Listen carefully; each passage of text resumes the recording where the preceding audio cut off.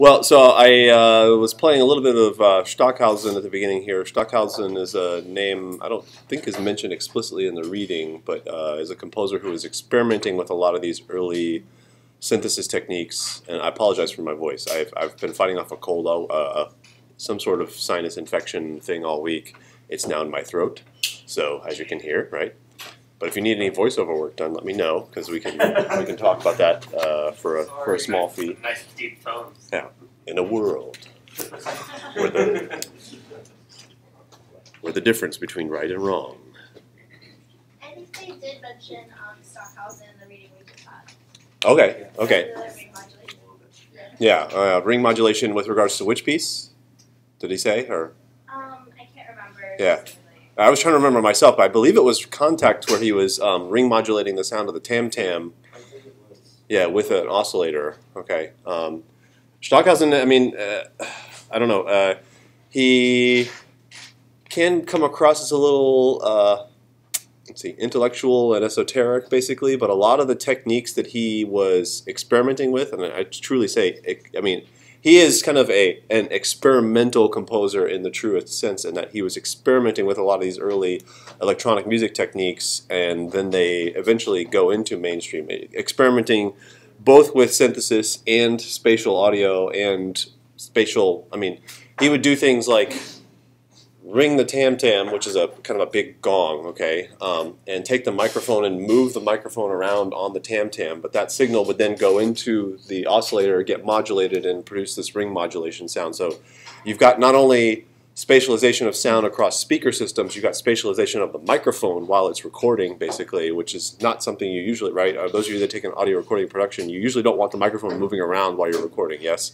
But he was kind of experimenting with those sorts of things. So definitely you can check out some of his stuff that he was doing in the 50s and 60s and hear kind of the futuristic sounds that would eventually find their way into popular electronic music. Looking at your, I want to first talk about your reading responses.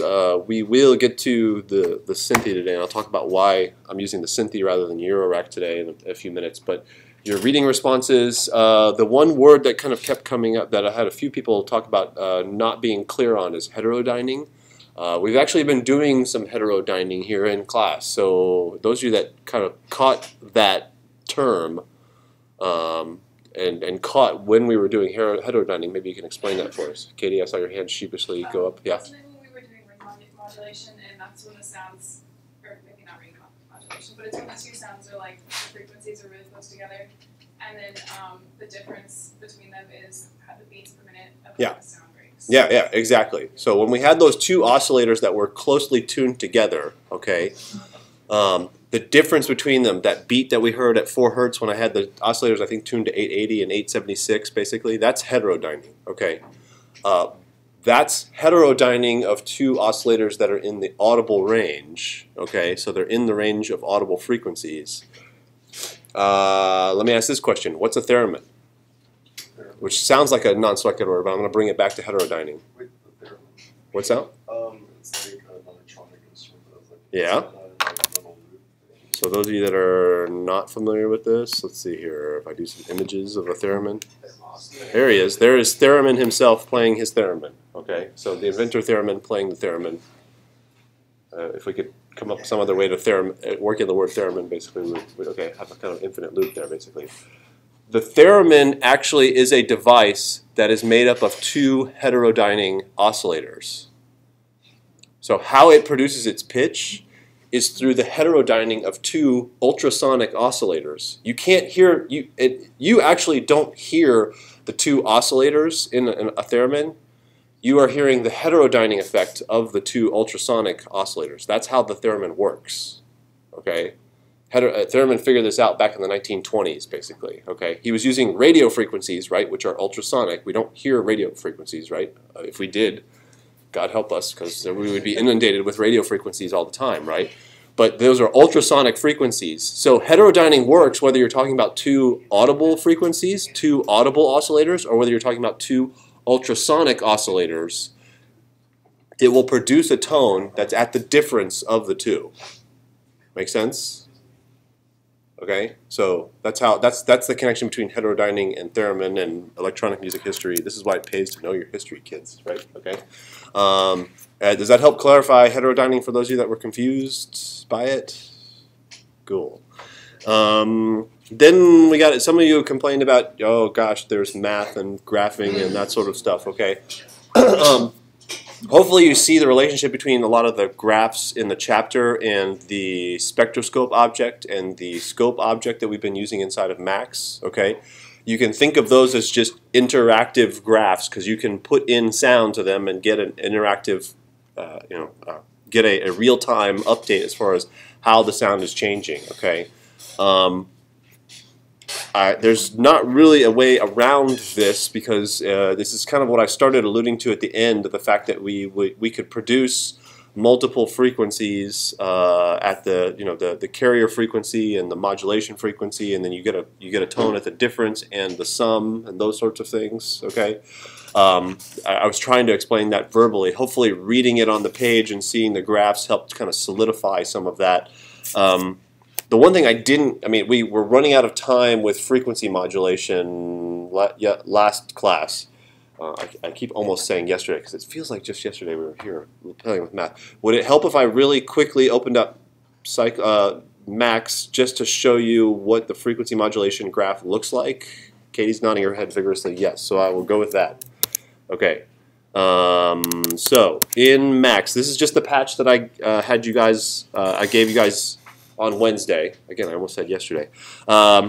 What I'm going to do real quick, okay, I kind of glossed over the fact that I've got these sub-patchers here, and I don't know, sub-patchers might be a new concept for you guys in terms of Max, the fact that you can create patches inside of patches for some of you that are new to Max, okay?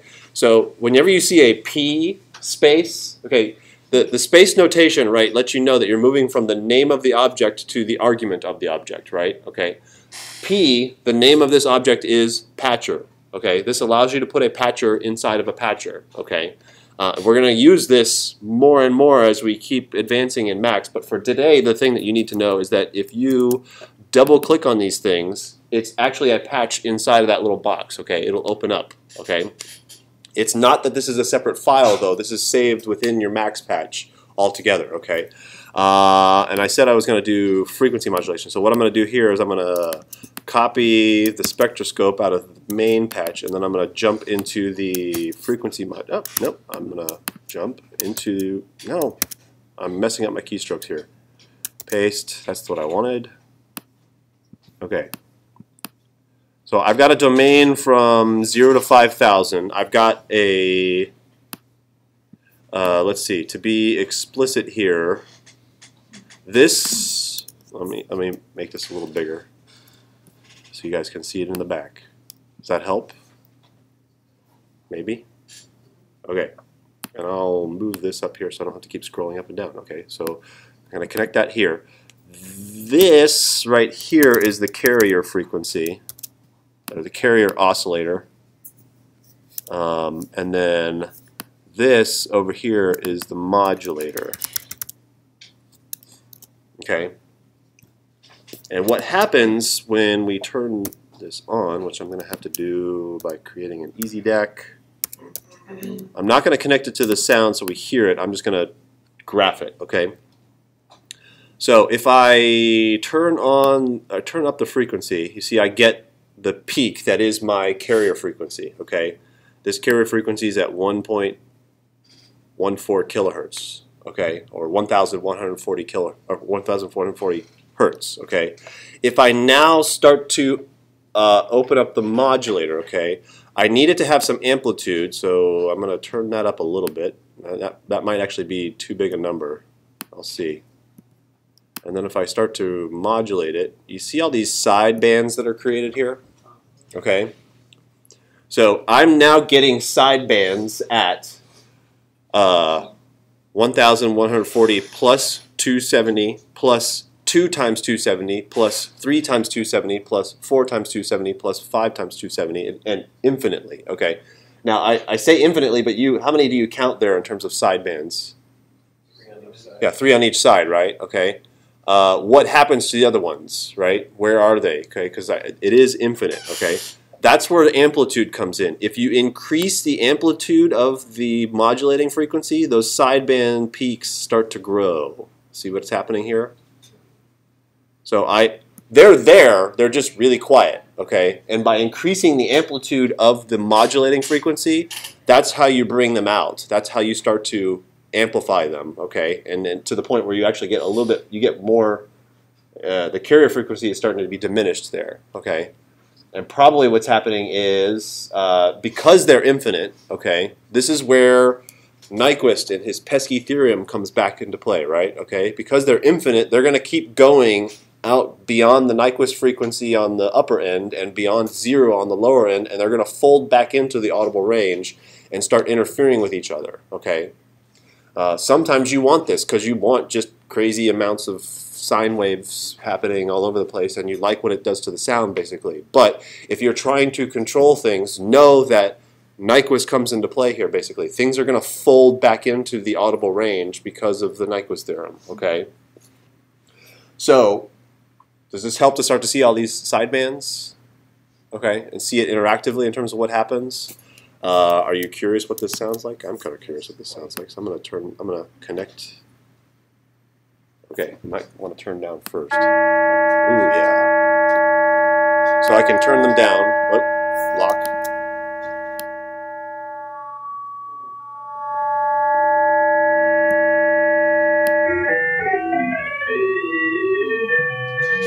Yeah, you see, turn that down real quick.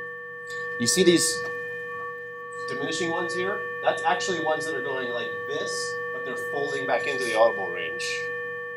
So this is probably the third or fourth one off to the side, basically. It looks like that's probably the carrier. Then this is the first sideband.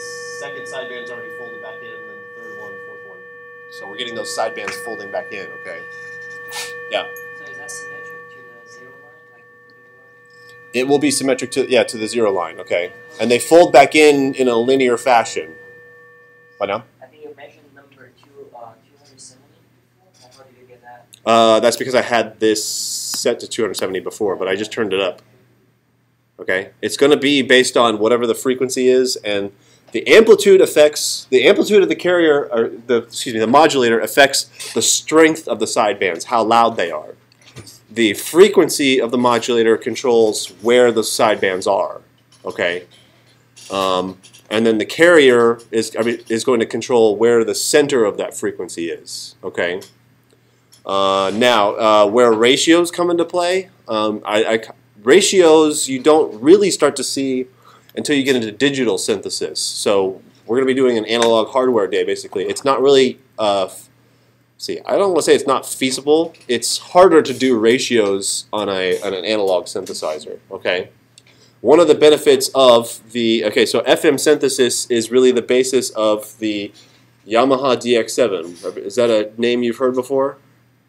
Ian's shaking his head. Where have you heard Yamaha DX7 before? It was a synthesizer they put out in the 80s. Mm-hmm.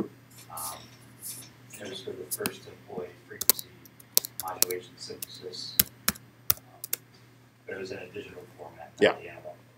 Yeah, this is a digital synthesizer that used FM synthesis as its basis. Okay, it used an algorithm that was developed by John Chowning at Stanford, and he licensed it. And this was really one of the first cheaply available digital synthesizers, to the point where if you were an 80s new wave hair band, you had to have one of these for your setup, basically. Okay, so.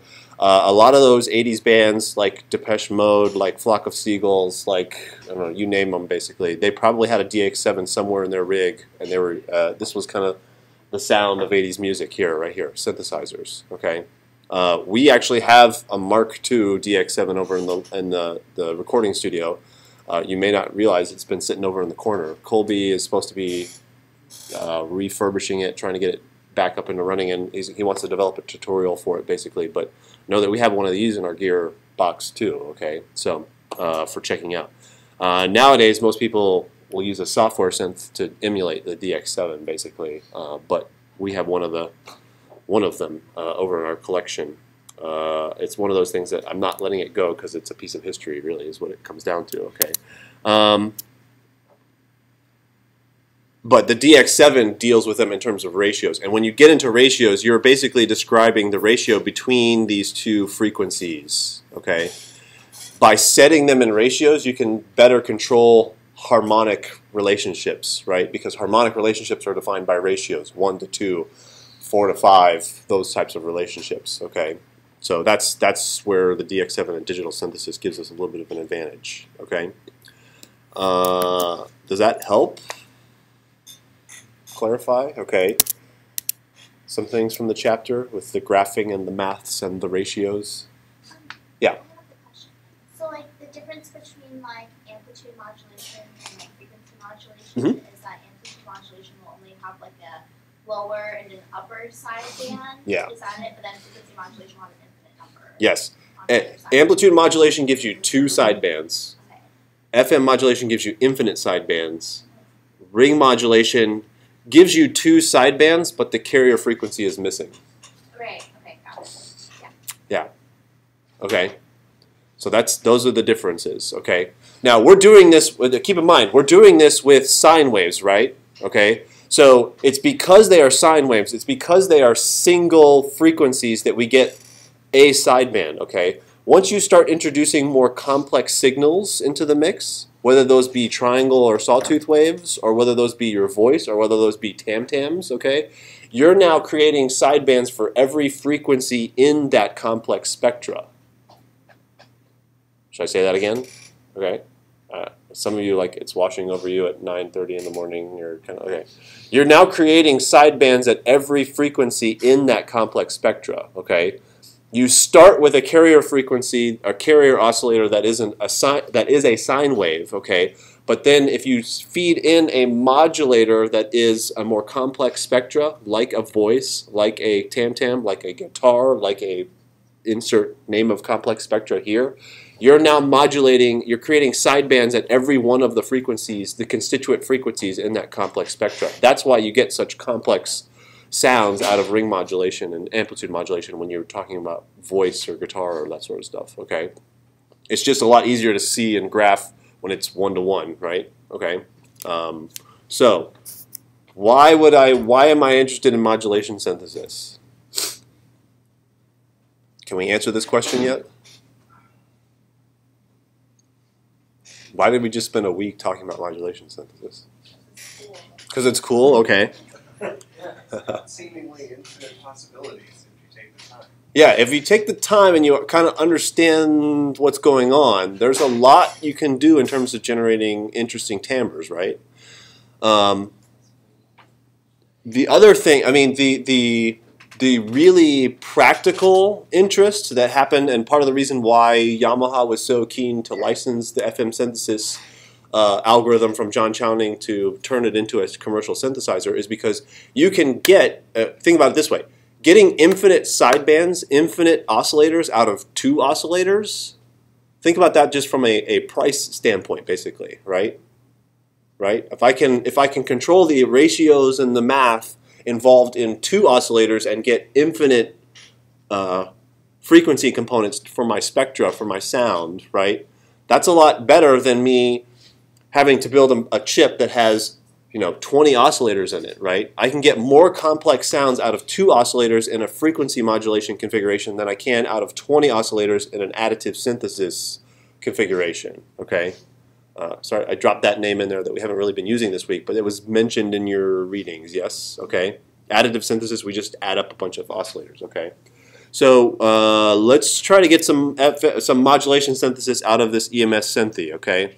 And because I mentioned earlier, I was going to tell you why I'm here with this Synthi and not with the Eurorack. I spent about an hour to an hour and a half yesterday afternoon trying to get modulation synthesis sounds out of the Eurorack, and because there's one oscillator in that rack, and it has an LFO, but so you can turn up the LFO to start getting modulation synthesis effects, but it's not as clear as it is with the Synthi. Okay, so I thought it would be better to demo with the Synthi. It's not that you can't get out of the Eurorack. It's just I found that it was more limiting because we don't have more than one oscillator in that rack, and none of the oscillators in that rack are sine waves, so that automatically made them more complex sounds. Okay.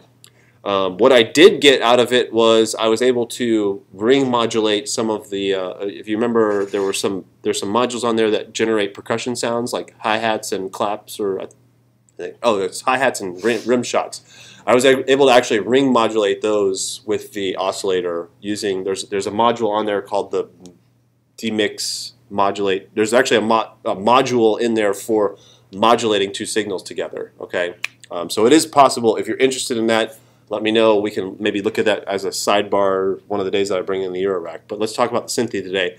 And because there's only one at the front of the room and that sort of stuff, and you might want to actually be able to see what we're doing or try some of this out, I wanted to point you out to one thing that was mentioned. If you remember when Jeff was here, he mentioned that there's a JavaScript version of this. Okay, this actually runs in the browser. So if you type in, if you've got your browser open in front of you, type this in, this web address that I've got here, and it will open up a JavaScript simulation of this, of the Synthi. Okay, so you can kind of follow along with this.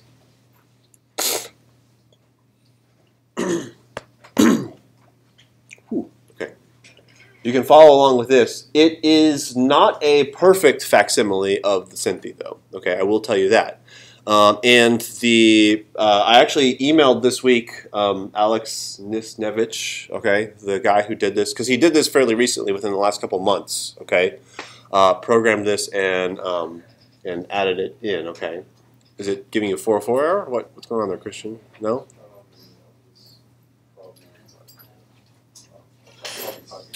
Okay. Or if you Google synthi-js, it should come up. It'll take you to the GitHub page, which is where the source code is, and then there's a link right on the page that says, try online now, or something like that. Okay. I figured I'd put this in front of you because I want to volunteer to come up and be our patcher to get this working here with the actual Synthi. But I figured you could also follow along with this JavaScript Synthi. So the other thing I wanted to mention here in terms of contacting Mr. Nesnevich, he created this without having access to an actual Synthi of himself. He created this using the documentation that's available freely online that people have scanned and put up as PDFs, basically. And when I contacted him and said, hey, this is great, this will be a great learning tool for my students when they can't get in the studio, they can try stuff out before they come into the studio, he immediately was interested in the fact that we had a working Synthi and trying to get his JavaScript version to be more like the actual Synthi.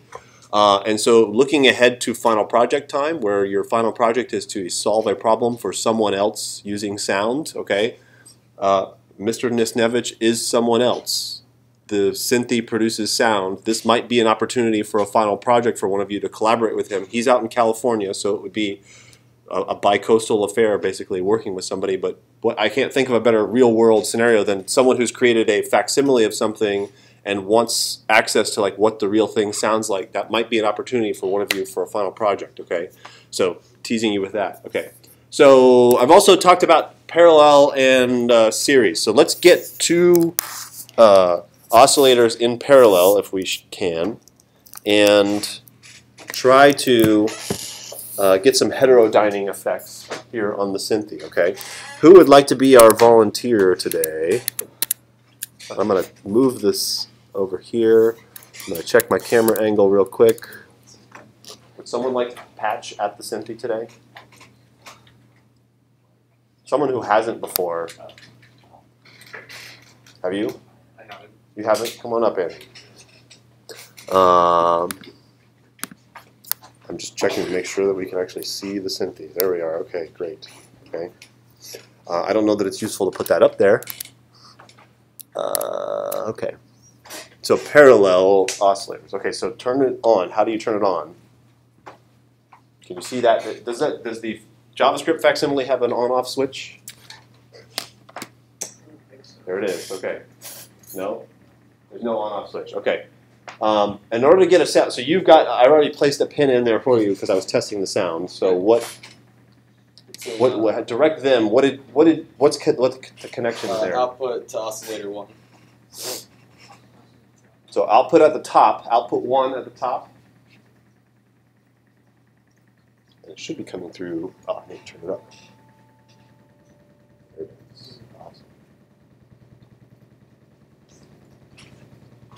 Okay, so he's got his at a super low frequency, and that's one of the things I noticed on this JavaScript oscillator is that it doesn't go quite as low as this. What frequency do you guys have? 440. See if you can find 440. Okay, so oscillator 1.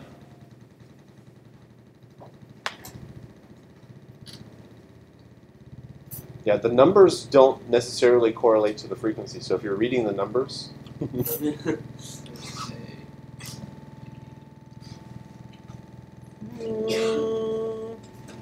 Keep going up. You're like 2 octaves too low, so keep going.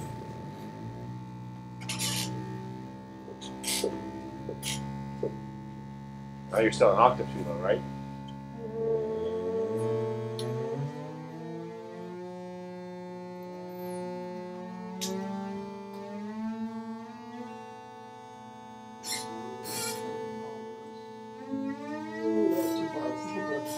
So are we close enough? We're in the range, right? Oops, sorry.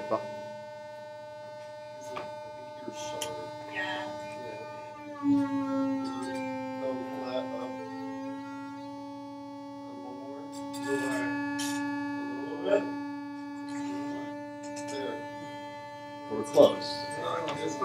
And now actually we're creating some heterodyning in the room, right? Because you guys are out 440, right? Okay.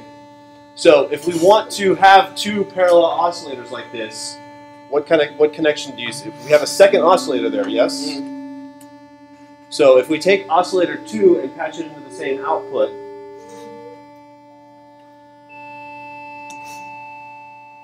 okay, so now take your second oscillator and tune it so that you get some heterodyning effects. What's the default? Is it defaulting to 440 as well?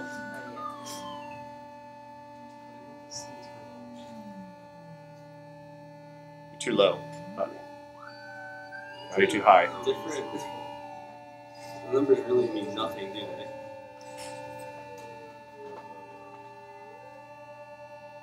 Ah, you're right there. So what's your overall impression, Anthony, in terms of the knobs and turning? The numbers are pointless. The number, okay. So don't look at the numbers. You have to use your ears basically if you're trying to tune this thing. The other thing is that it's very touchy. A little bit of turn on the knob results in a big change in frequency if you're trying to find an exact pitch. Okay. Okay. But we can. Let's see.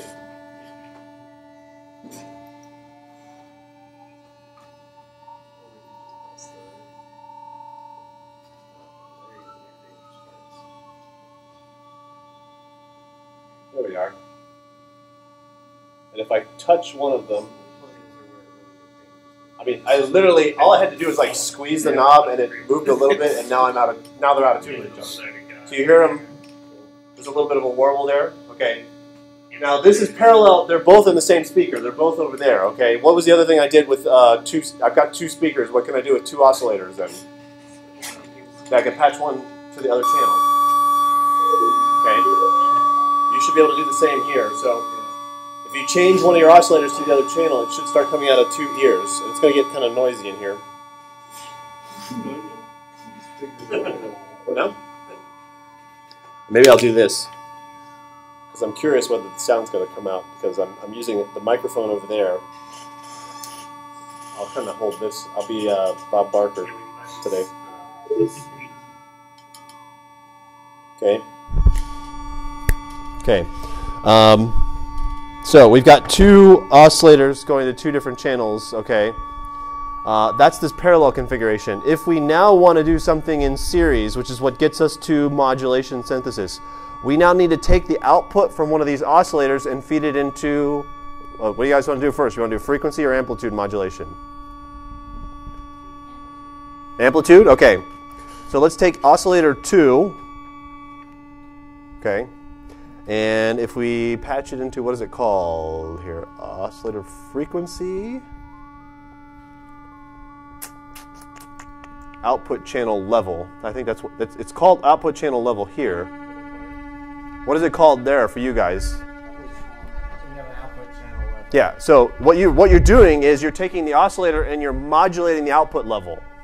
The output level is the amplitude, okay?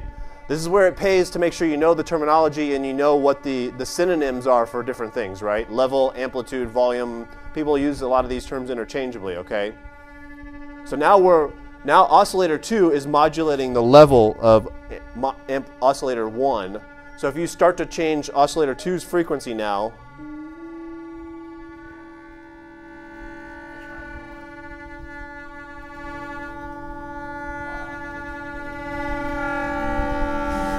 lovely. Make sense? So, I mean, it's really not that hard to get the amplitude modulation out of this. 2 pins, right? We got amplitude modulation.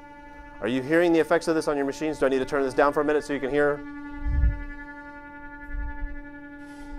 Yeah. Are you hearing amplitude modulation on your machines? That's my question.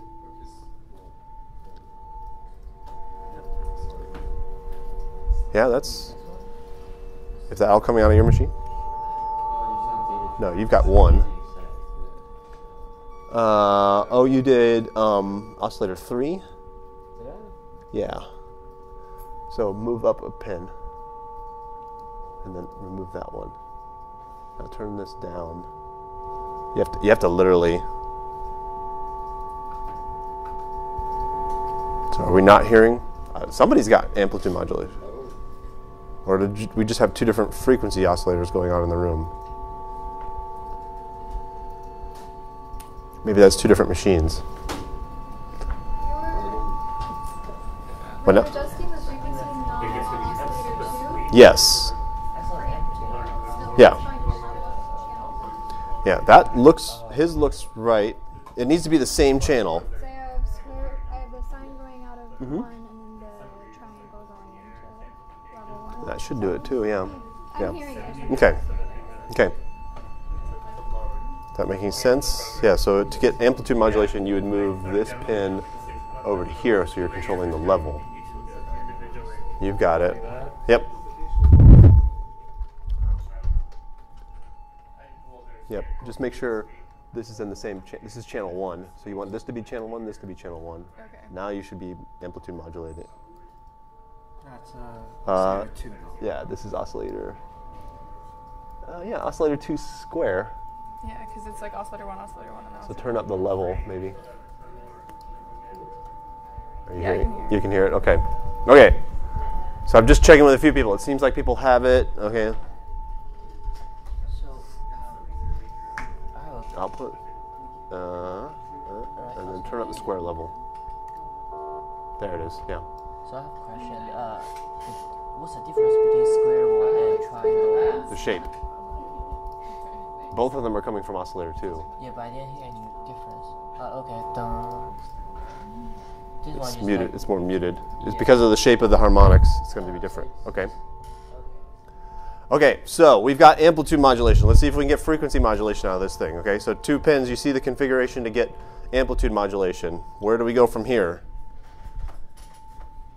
I'll turn it back up. Turn that back up. We're staying in channel 1. Instead of oscillator 2 controlling the level, we want it to now control the frequency, right?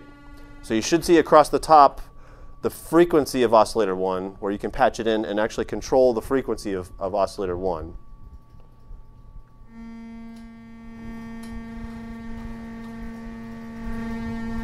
And this is where, again, some of you had the level of oscillator 2. When you patch in oscillator 2, there's also a knob that controls the level of each of the oscillator shapes. You have to turn that level up in order to hear the modulation effect.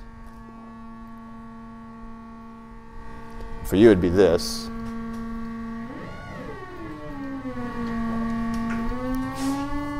There's the carrier frequency. So I just turned down the level. There's the carrier frequency. If I turn up the level,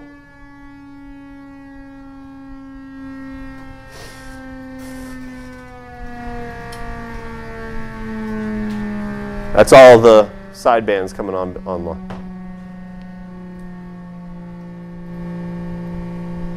Okay, and in fact, if I turn down the frequency of the modulating oscillator,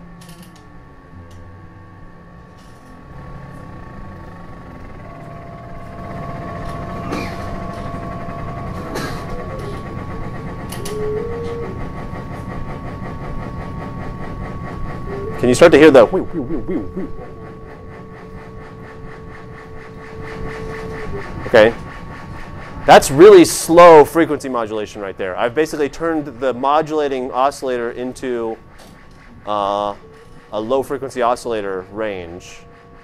If I turn it up, then that's where I start to hear the side bands.